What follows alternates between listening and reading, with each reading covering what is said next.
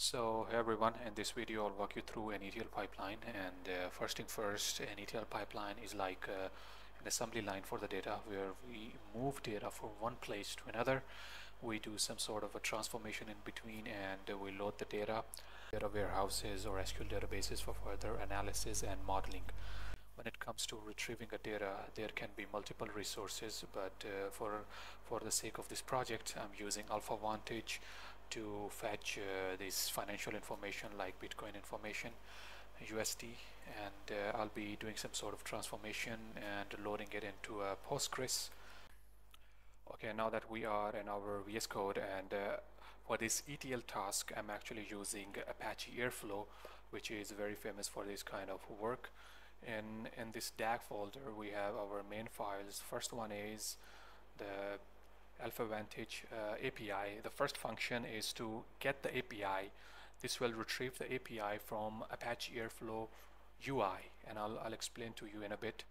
This one is actually a helper function that is able to retrieve the information or data, in this case the digital currency Bitcoin. This one is entirely a helper function, alright, and that will be used in this ETL task. Okay, so the first thing first is to extract the Bitcoin data. This function will extract the data. It will get the data in a JSON format and do some sort of transformation on top of that, like converting the JSON structure or a dictionary into a data frame, and changing the column names, adding some new features into the data frame, and further it will push that transformed data into an SQL database. All right, and now this part of the code, like the tags, this part of the code help to run the ETL pipeline at a predefined time. In this case, the daily. It will run the pipeline on daily basis, and the sequence is as follows. The first one is to create the SQL database. The second is to run the extract Bitcoin data that we created in our Bitcoin ETL task, and the second it will run this pipeline, and the third it will run this pipeline, transform and load data pipeline that we already defined in our Bitcoin ETL task. And that's how the pipeline should work, like create Postgres table, the extract data, and the transformed data. All right, now it's time to execute the pipeline.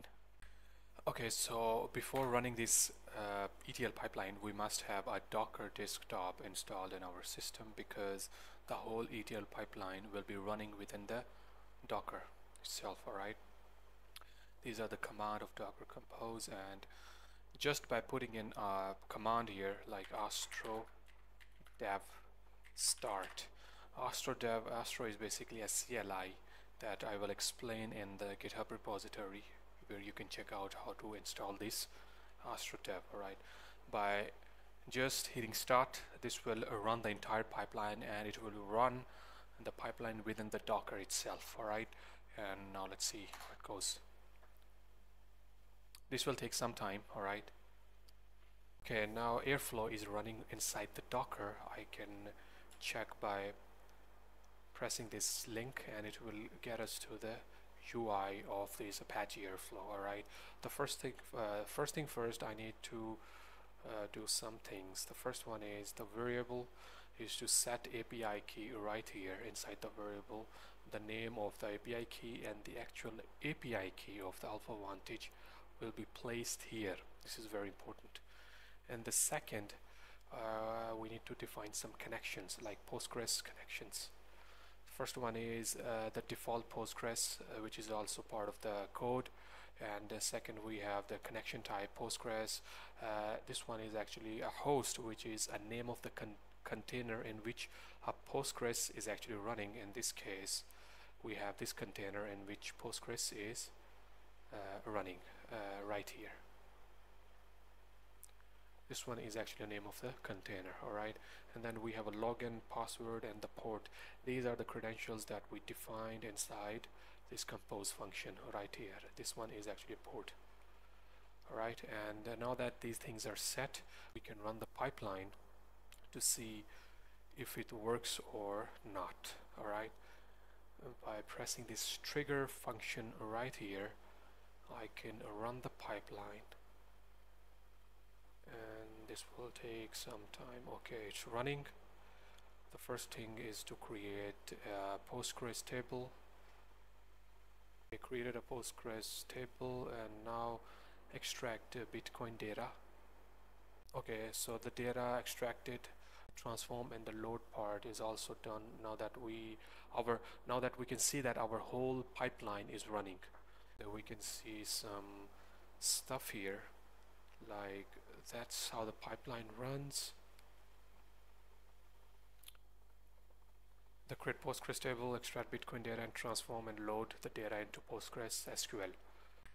I can use this dbeaver to connect to the Postgre, and first thing first is to setting up new connection with the Postgre, selecting this part, and because everything is running locally, we need to select localhost, database name as Postgres, username, and the password is also Postgres.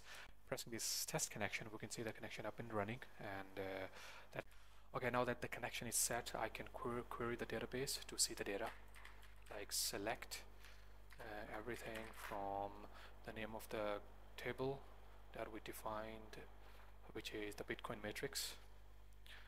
The Bitcoin matrix.